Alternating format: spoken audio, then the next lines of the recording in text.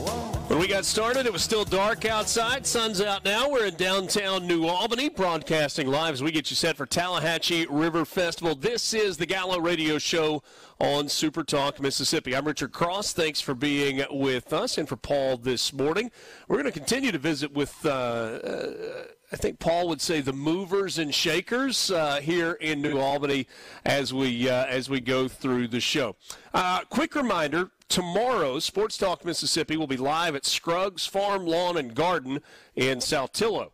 They've got great deals and incentives on John Deere products like Gators with 0% for 60 months and 0% on compact tractors as well, plus more great deals. We'll tell you about those tomorrow afternoon. That is at Scruggs in Saltillo. Also, your chance to win ends today. College football is one of Mississippi's favorite things, and while it's great to watch the game on TV, we bet they'll look even better from the stands. That's why C Spire and SuperTalk Mississippi are huddling up for the home team ticket giveaway. Tickets for Mississippi State, Ole Miss, and Southern Miss home games all season long. Free to enter. All you got to do is go to supertalk.fm/tickets. supertalk.fm/tickets for your chance to win. Ole Miss the only home game this week. They've got Kentucky on Saturday at Vaughn Hemingway Stadium, so be sure to do that by the end of the day today. supertalk.fm/tickets. We do appreciate you being with us this morning. We also appreciate Tony Cook stopping by. He is the superintendent of the New Albany Public School System and kind enough to spend a few minutes. Hey, these are office hours for you, so thanks for slipping out and joining us this morning. How are you? I'm great. Good to be with you. Lots of good happening in New Albany, and a lot of the folks that we've talked with this morning, whether it's any of the crew that's been by has spoken so highly of the public school system here, both the city and the county. A lot of good things happening. Tell us a little bit more about what's going on with New Albany schools right now. It's a phenomenal school district. Whatever you want, the school's got it all. Yeah. The county schools, the city schools, just about whatever you want is here. Great academics, great extracurriculars, got great athletic programs. Theater department at New Albany is probably as good as any in the state. Academics is out the roof, got great teachers, great kids. Some days you feel like you're stealing. I can understand that. Tony, to me, the thing that gives a school district the opportunity to be great is when the people in the community care. They have to care about the schools. They have to be supportive of schools and want great schools. To me, I think that's the first step. In your role as superintendent, do you co-sign with that idea? And it certainly feels like you have that here. Oh, there's no doubt. If you don't have support from the community, it's a tough fight. It just really is. But here, these people are support you regardless of what you want, what you need. This has been an adjustment for me because I've never had this level of support as a superintendent, I don't think. Great communities that I worked in the past, but New Albany is just different. Yeah. It's just a different place. It's got everything that you could want. It's got this true small-town atmosphere, but you don't have to go anywhere to do anything. Yeah. It's got restaurants, it's got everything, but the biggest thing that I have seen has been the true community support of everything, community. I think that schools and a community ought to be a direct reflection of each other, and I see that more here than probably anywhere I've ever been. And, not just support. This is, I guess, a personal example going back to when I was in high school. I graduated from Oxford High School in 1999. And we played New Albany. I'm not going to tell you the result of that game my senior year. It's a bad memory. You remember the losses more than the wins, right? You were in the coaching business for a long time. That was one that was there for the taking, and it might have been my fault that it didn't happen at the very end.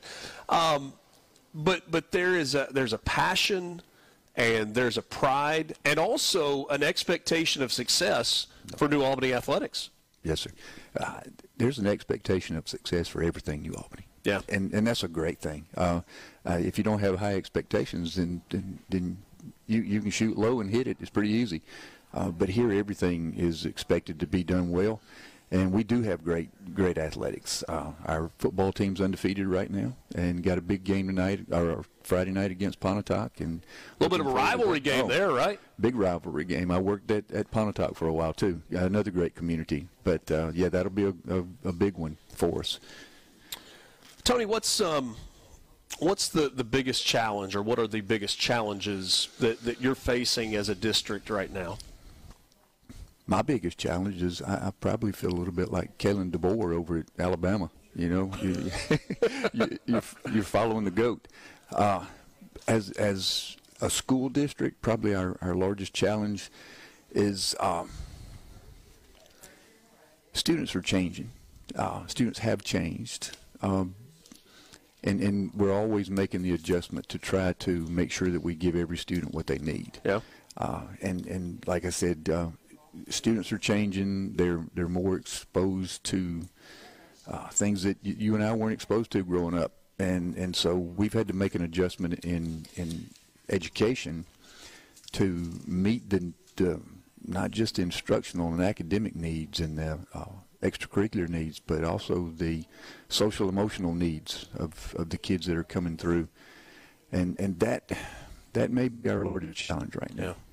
That may be. You know, we were talking with Sam Creekmore a little while ago about some of the mental health issues that students are facing, and you know the pressures they feel that maybe we didn't feel when we were growing up that we were dealing with, and you know I think in some ways it's we're talking about those things more than we ever have, but also for those of us who did not grow up with some of the pressures that students are dealing with, or some of the avenues to communicate through social media and the things that have made the world a smaller place have maybe made it a harder place as well.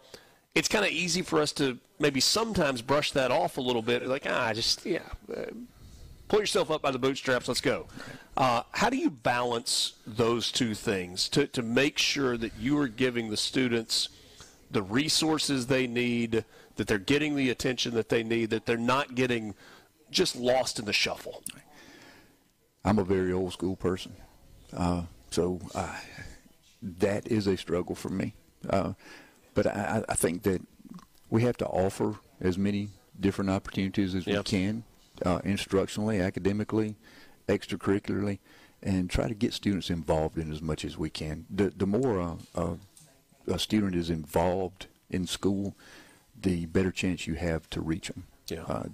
The most, or the students who have the most issues are those who are not involved in anything other than just coming to school. They go to school, they do the work, they punch the clock, and then they go home. Yes, sir. Or yes, wherever. Sir. Those are the ones who concern you the most. Yeah. Yes, sir. And that's an interesting way to look at it. Tony Cook, Superintendent, New Albany School District here. Remind me of what the campus setup is in terms, so K through 12, how is it broken up in terms of the actual schools? Well, we have a pre-K through 5 elementary school, huge school, about 1,100 kids in it. Wow. Large school, a lot going on over there. We have 6 through 8 middle school, 9 through 12 high school, CTE center currently at the high school, but about to start building on a new one out at the central office location. And then we have our alternative school, which is split between Union, New Albany, and South Temple schools. So, okay. Yeah. In a county where there are multiple school districts, rivalries exist, but there's also got to be somewhat a spirit of cooperation as well, right? Yes, sir. Miss Wendy Faulkner is a superintendent in Union County, and I've known her for a long time, and she is very cooperative and just, hey, Tony, what do you want to do? And she's been great. She's been great. That's fantastic. Yep. What's next? When you are in a leadership position, you've got to run the day-to-day, and you've got to make sure that people have what they need, but you've also got to try to look to the future and make sure you're planning for what's next. So in terms of the New Albany School District, what's on the horizon? What are you looking toward? Well, we want to be a perennial top 5 school district. Okay. That's our goal right now academically, and I've told Cody Stubblefield, hey, we want a state championship soon. And you know, baseball. No pressure, no pressure, but you know, baseball is really, really good. We've got a great soccer program, tennis, all of those different things are rolling. But we've got the CTE center that we're building. It's the Center of Innovation is what it's been called, and it's about a $7.8 million project, and that is a combination with us and the county. And will be something to really see and benefit our kids in our community. Excited for you and all the good things that are happening at New Albany schools. Thanks so much for stopping by. Well, thank you, Mr. Krause. I'll listen to you this afternoon. I appreciate that very much. We'll get back to it this afternoon on Sports Talk Mississippi. Tony Cook, Superintendent with the New Albany School District. The New Albany Bulldogs playing Pontotoc. Rivalry game coming up on Friday night on the football field. Quick timeout. We are back with you after this sports. No, I did it. It's the first time I've done it all week long. It's the Gallo Radio Show on SuperTalk Mississippi. We're back right after this.